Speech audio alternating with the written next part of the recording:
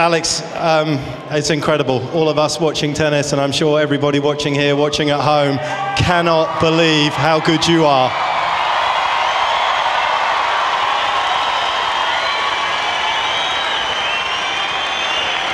I mean, most of the kids your age are at the nightclub right now trying to look for entertainment rather than the tennis club providing it, but that was just simply sensational.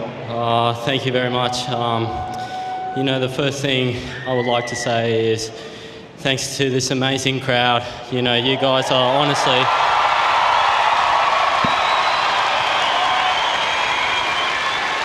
I mean, they honestly got me through this match. You know, I was set down and with not a lot of belief in me, and you know, this crowd just picked me up, picked my intensity up, and you know, got me over the line. So thanks, guys.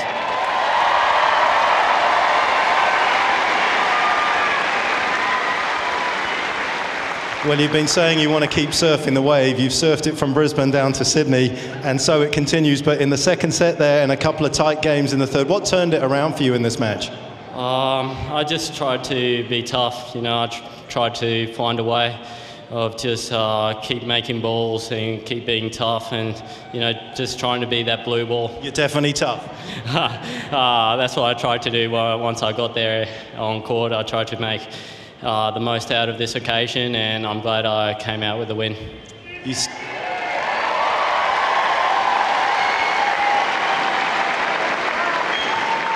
I'm going to be a little bit indulgent for the moment because I think he's still standing over there, but I know somebody that's very important to you, Lane Hewitt, that's in the stadium tonight.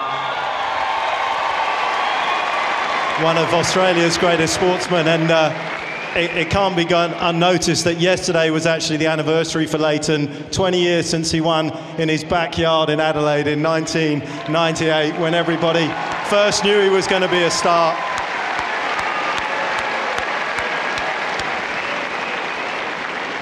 And obviously, you can't be more excited. You in your backyard here in Sydney with an opportunity to do it yourself.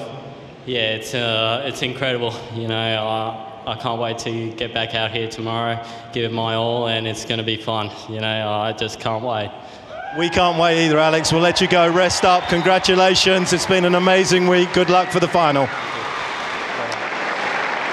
Well, there we go. The thoughts of the young man, and always so humble, always thanking the crowd for their support, and that's one way to get them on side. And this will be more of the blue wall here, which has become synonymous with. And it's about just being tough and showing a lot of resolve, and certainly we can't argue with that fact. He's got heaps and heaps of that.